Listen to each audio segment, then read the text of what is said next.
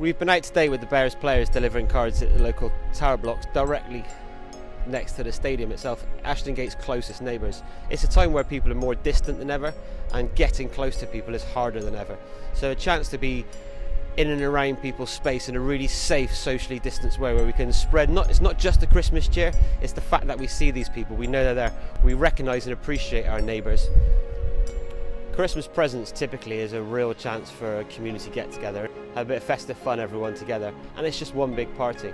This year has been very different in that sense, but at the same time it's really hit home, again, the premise behind it all. The big party is really just an excuse to raise awareness for loneliness and social isolation in older people at Christmas. It's all about raising that message and helping people to reach out to their neighbours, to their community. This year with COVID it's been really challenging, but at the same time it's really made us think about that, about going door to door with Christmas cards, reaching out to people that are in need and supporting other projects across the city and ensuring that they can have a maximum impact at Christmas this year.